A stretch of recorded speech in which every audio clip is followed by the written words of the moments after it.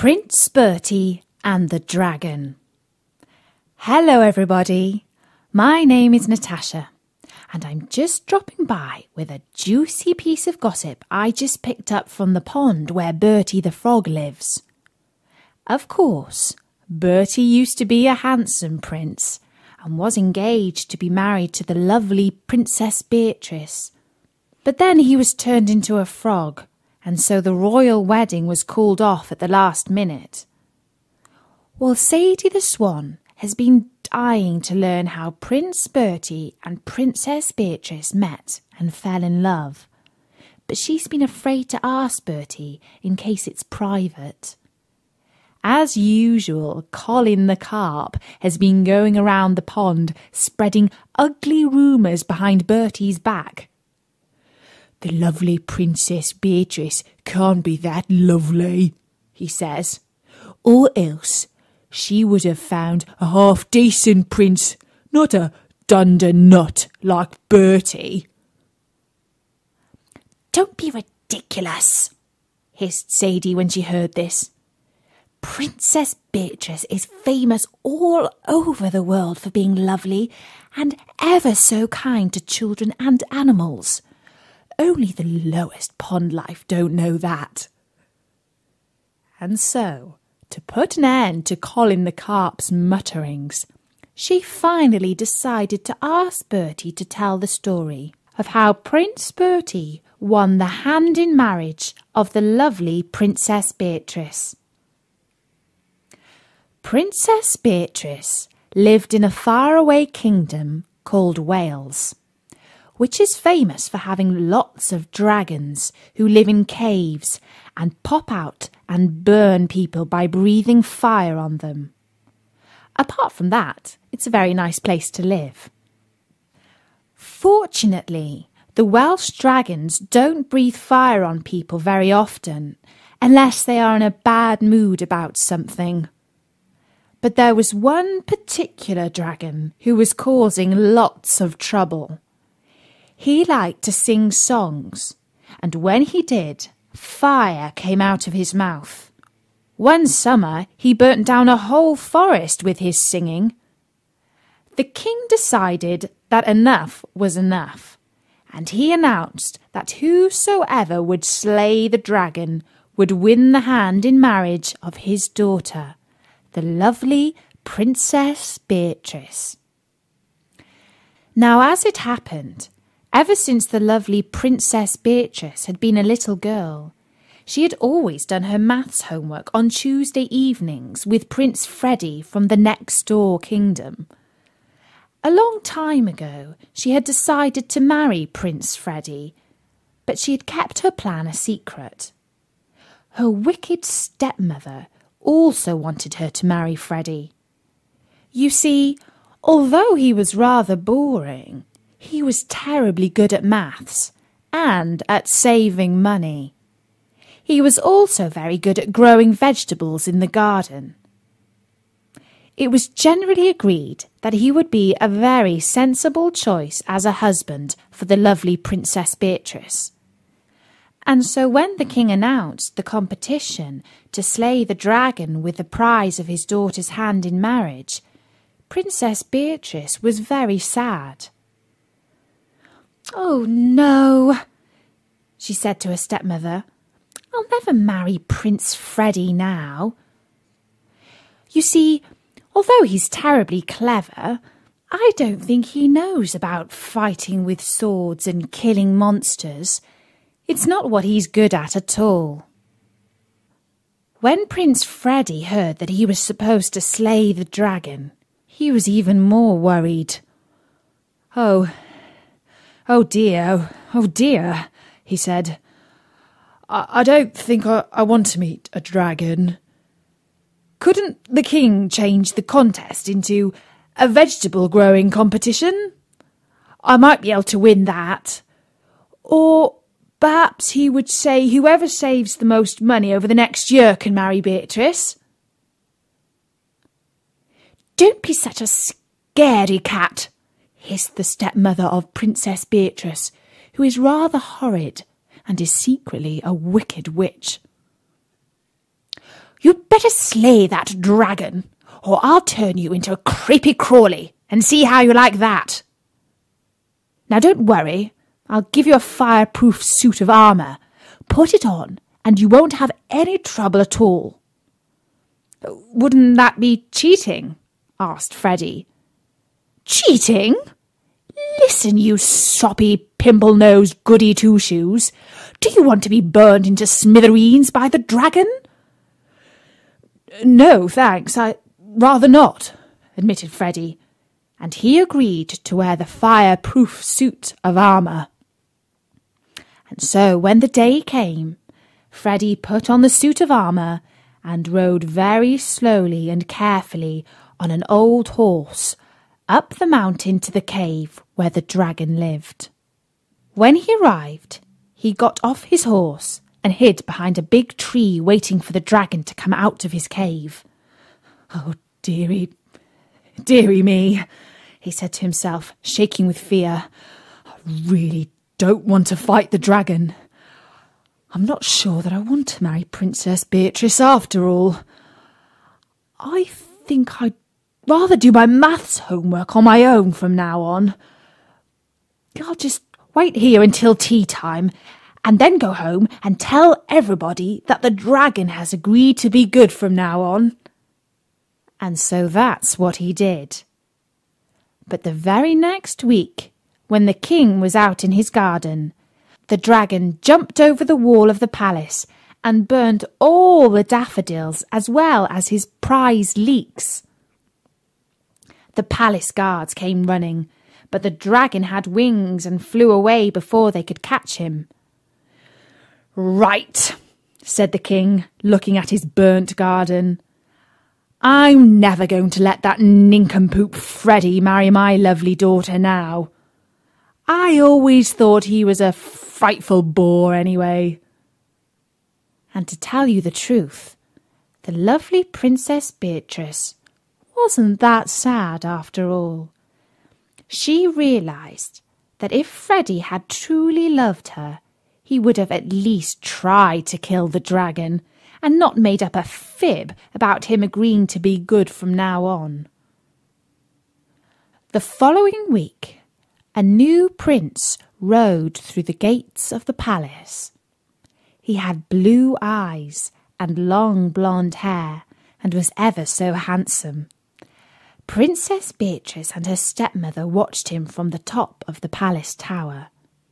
They both agreed that he looked terribly strong and brave and would make a very fine husband. They were both so sure that he would succeed in slaying the dragon that the stepmother didn't even bother to offer to lend him her fireproof suit of armour in case he got offended. Now this prince, who was called Boris the Brave, had been to school with Prince Bertie, and to tell you the truth, they really don't like each other very much. Although Boris the Brave has lots of admirers, nobody admires him more than he does himself. He used to go round saying that he was a truer prince than Bertie, and when they played football, he used to kick Bertie in the shins when the referee wasn't looking. When they were very small, he used to pinch Bertie under the desk during class, and when they got bigger, he hid Bertie's skateboard and stamped on his conkers. In fact, Bertie really didn't like Boris the Brave at all, and so when he heard that he was riding out to Wales to win the hand of the lovely Princess Beatrice, Bertie jumped onto his skateboard and headed off in the same direction. He was determined to win Beatrice from under the nose of his rival. Bertie arrived at the palace soon after Boris. The wicked stepmother of Princess Beatrice was not at all impressed. "Humph," she said. "He doesn't look like a real prince at all. He's wearing his baseball cap back to front, and quite frankly, he's rather chubby. You might even call him fat." Just then, Bertie did a backward flip on his skateboard in the centre of the court where everybody could see him. Then he jumped off and did a bow.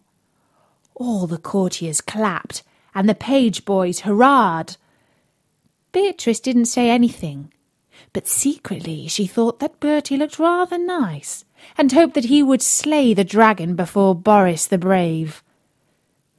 Both the princes were given rooms at the palace to stay in, and the next morning, when Bertie got up for breakfast, Boris the Brave was nowhere to be seen. "We have a saying in my kingdom," Bertie said to Beatrice's father, the old king. "The early bird gets the worm.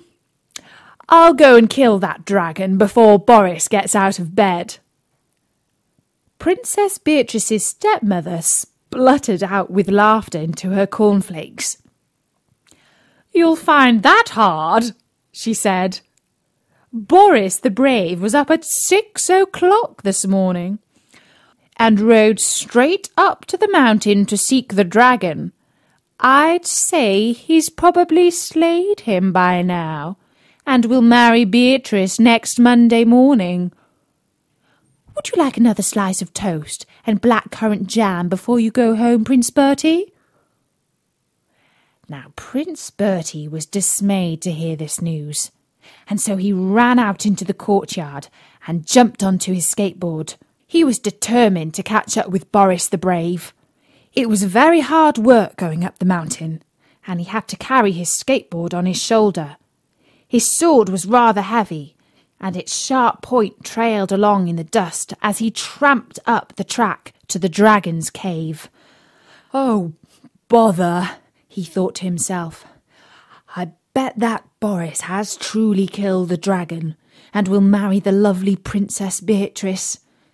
He'll be thumbing his nose at me for years to come.